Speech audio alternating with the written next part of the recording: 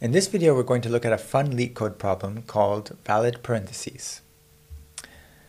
This problem is rated easy and it's on the blind 75 list. So here's the problem.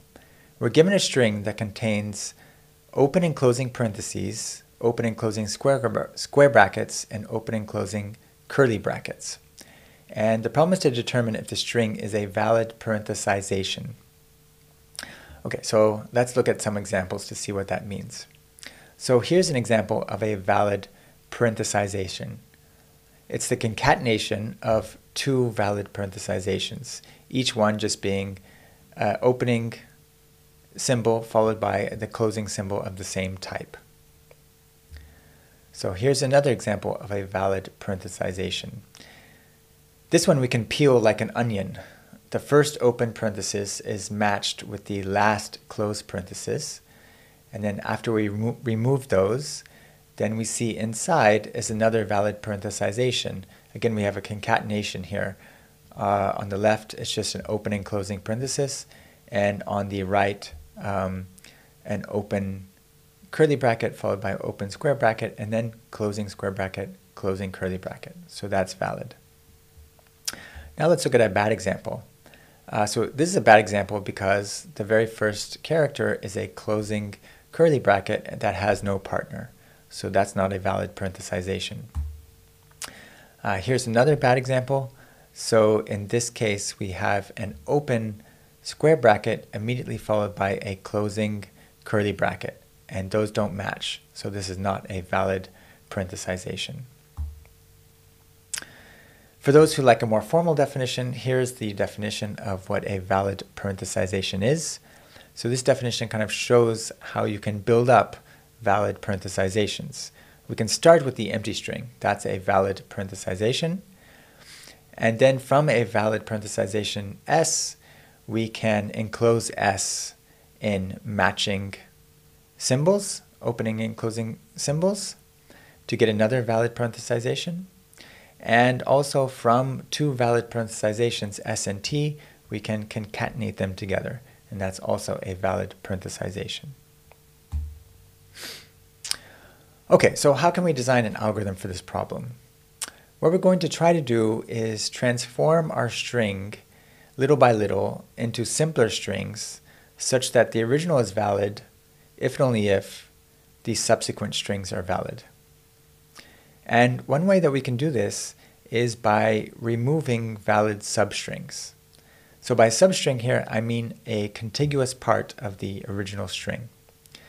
So if we start with a valid string and we remove a valid substring, the result is still going to be valid. And conversely, if we start with an invalid string and we remove a valid substring, the result is still going to be invalid.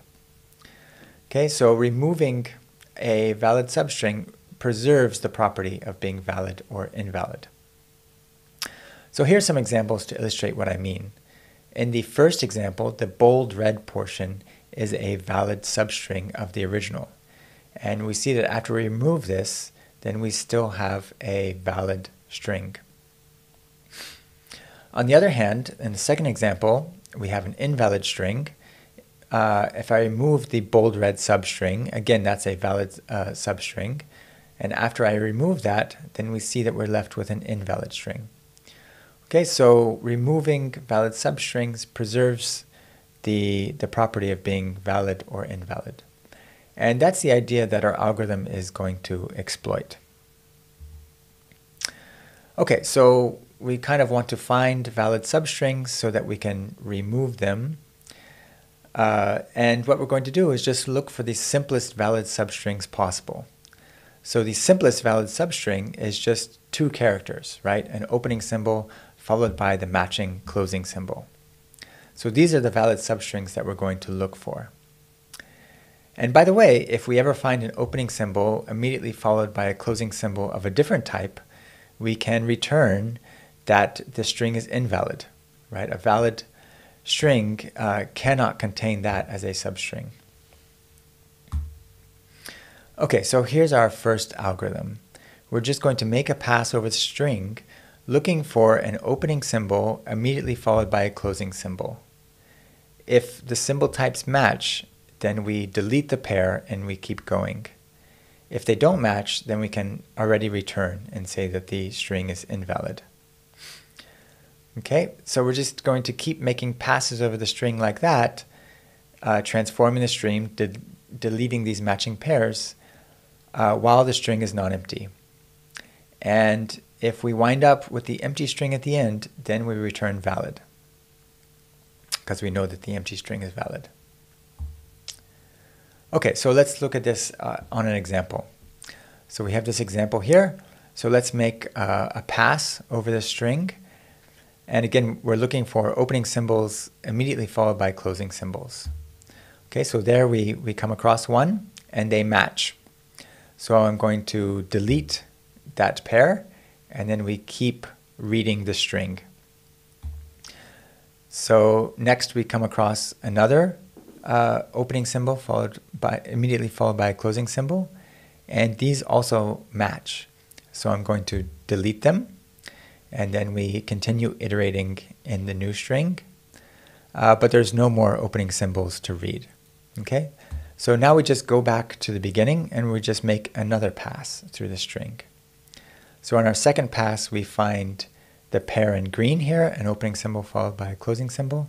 Again, they match, so we just delete them. We keep reading the string, but no more opening symbols. So then we just start again over from the beginning. In our third pass, we find a opening symbol followed by a closing symbol. They match, so we delete them. And now we've reached the empty string. Okay, so now we just return valid. Okay, and that's our first algorithm. Okay, now this algorithm can be kind of slow, right? So if we have a string like this, say this is a string of length n, which has n over 2 opening parens followed by n over 2 closing parens, then on each pass through this string, we're just going to delete one pair of parens. So we're going to have to make n over 2 passes over this input in order to end up with the empty string and see that this input is valid. Okay, so let's try to come up with a faster algorithm now. Now, it seems wasteful to just start back at the beginning with each pass.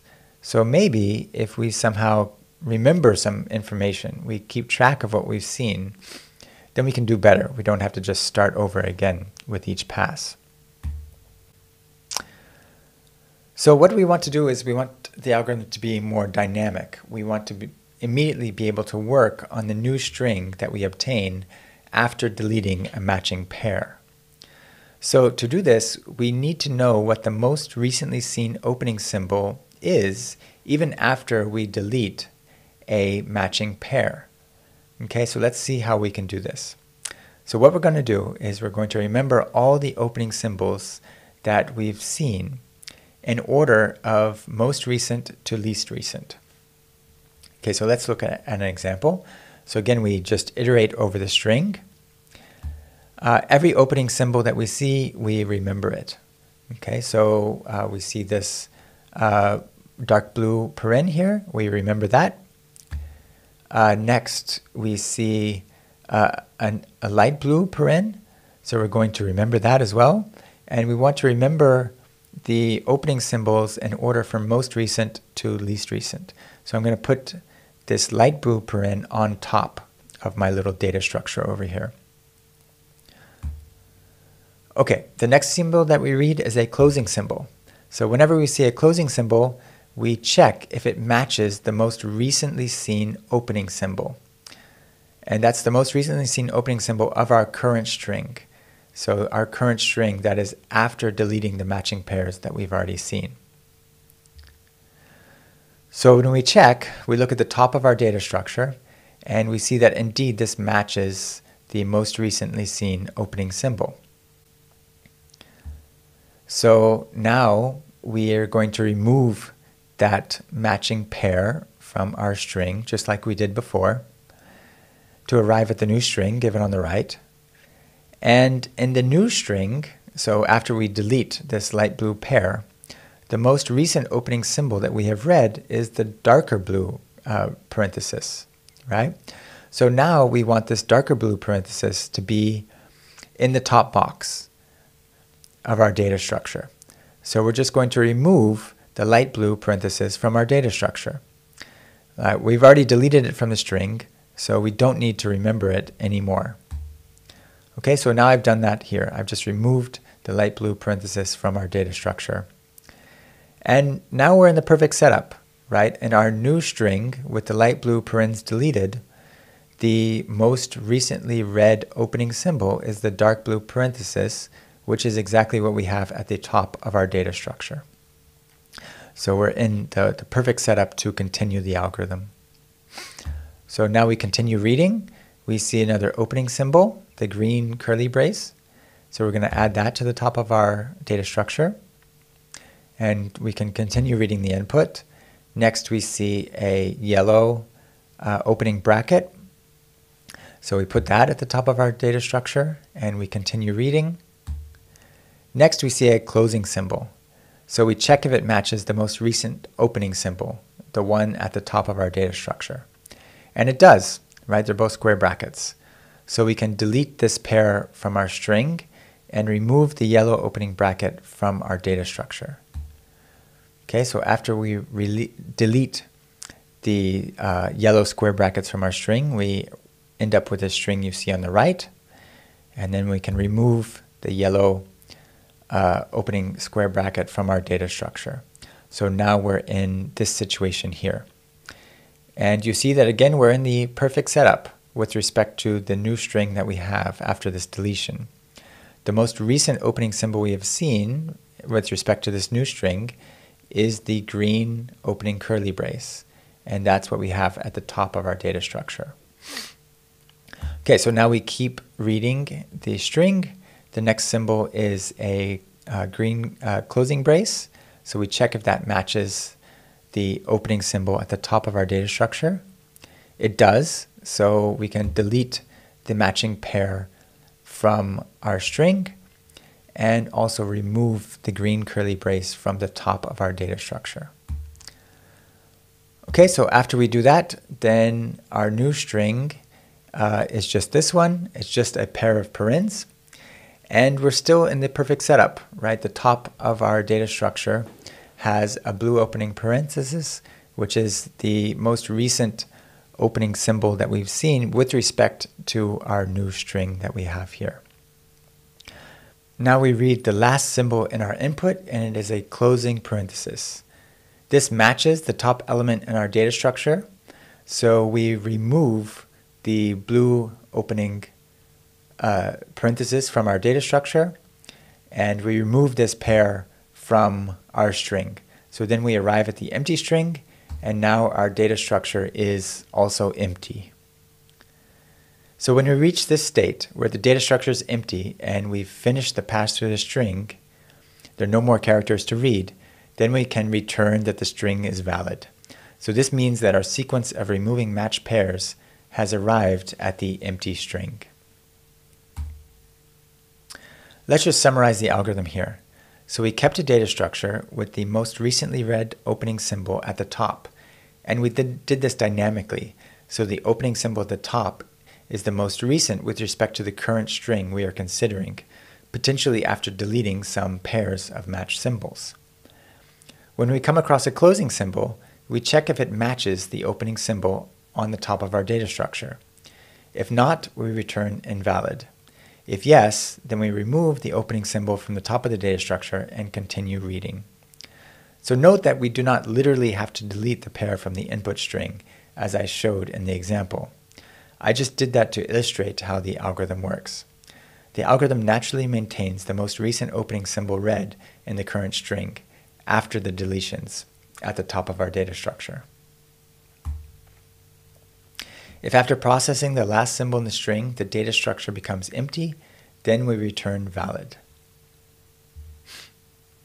So this algorithm just makes one pass through the input. To process each character, we just have to potentially add an element to the end of our data structure or read and remove the last element of our data structure. So we can do this with, say, a vector. And then each of these operations is in constant time, or in the case of adding an element to the end of a data structure would be constant amortized time. So the total running time over processing the n characters is going to be theta of n. Let's look at the memory usage of our algorithm. So if we consider this input again, with n over 2 opening parens followed by n over 2 closing parens, then since we have n over 2 opening symbols in a row, we're going to have to remember all of those. So this algorithm sometimes needs to use omega of n space. Of course, it always uses at most order n space as well, because there's only n symbols in the input. So the worst case memory usage of this algorithm is theta of n. Now let's step back and view this algorithm from a more general perspective. What operations did we need to make this algorithm work?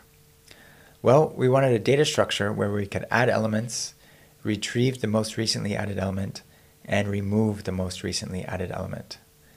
These three operations define an abstract data type called a stack, and that's what we're going to look at in more detail in the next video.